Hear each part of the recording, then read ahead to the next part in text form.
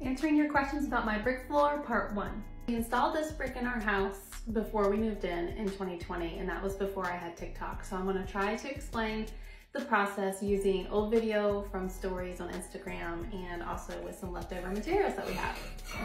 This is the thin brick that we use. The company takes a real brick, they cut off the face, and then glue it onto this webbing system. So it's just like buying those sheets that you would install for backsplash, which makes it way easier because instead of installing individual bricks, we were able to install like 12 at a time. Wherever your wall is at that you're starting on, no matter what corner of the room it is, you just need to make sure that the ones hanging off are the ones against the wall. That way, when you go to place your next sheet over, it will land right on top of the sheet that you just mortared. What we're trying to do is we're just making sure that from one sheet to the next, that this line is fairly straight and that we have left enough distance here and enough distance here. We started with making cuts using an angle grinder.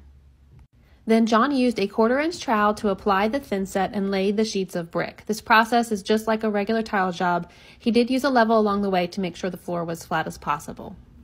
Then we overpiped the grout lines with sanded grout.